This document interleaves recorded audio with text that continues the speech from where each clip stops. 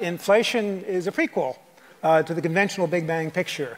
It provides a story that precedes the expansion of the universe, the formation of galaxies, etc., etc.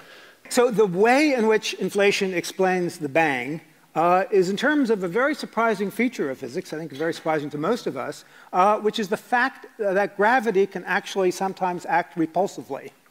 Now, those of us who learned about gravity in high school and learned Newton's law of gravity probably think this sounds crazy, because Newton's law of gravity is purely an attractive law of gravity.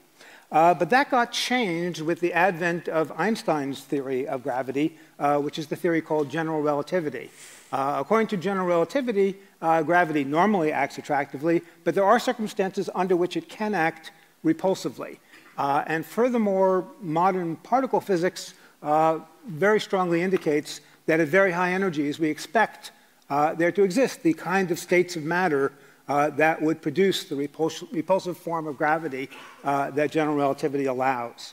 And inflation is basically the proposal that the bang of the Big Bang, the driving force behind the expansion, was this repulsive gravity as allowed by general relativity. What was the big discovery made by BICEP 2 in March 2014? And what is BICEP 2? BICEP 2 stands for the Background Imaging of Cosmic Extragalactic Polarization.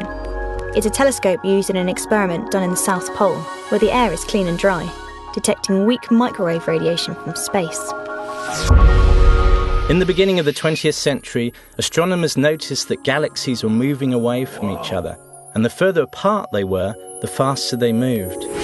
Physicists theorise this meant that the universe was expanding, and that at some point in the past, it must have been very small, dense and hot.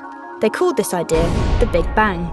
Then in the 1960s, two astronomers discovered something called the Cosmic Microwave Background Radiation, the CMB, a faint glow or temperature that seems to permeate the entire universe. This further supported the Big Bang because the only way two extremes of the universe could have the same temperature was if they were close enough to each other at some point in the past. The theory traced the origins of this glow to 380,000 years after the Big Bang, the point where matter started to clump together enough for light to move around freely.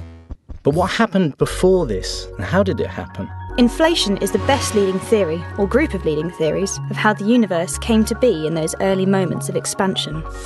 It's the mechanism, the mathematical details that explain what happens before the 380,000-year horizon of the CMB. It beautifully solved many of the problems with the theory of the Big Bang. Like any good theory, inflation needed to make a prediction that could be tested directly.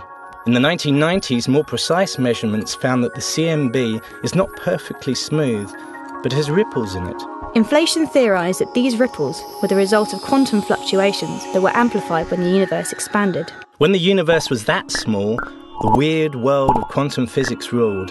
Energy fluctuated out of nothingness, particles popped in and out of existence, their probabilities all mixed together. Inflation theorised that the universe expanded so fast, faster than the speed of light in that early time, that these fluctuations created ripples in the fabric of space and time. These fluctuations expanded and formed hills and valleys in the texture of the universe that allowed matter to clump into the matter we see today. More precisely, inflation predicted that these ripples would leave a very specific signature of light polarisation on the CMB. Researchers led by John Kovac of Harvard University think they found that signature. We are now waiting for the upcoming observations by the European Space Agency's Planck Space Telescope, which is currently measuring the polarisation of the CMB and is expected to report its findings in October 2014. This could more firmly establish inflation theory.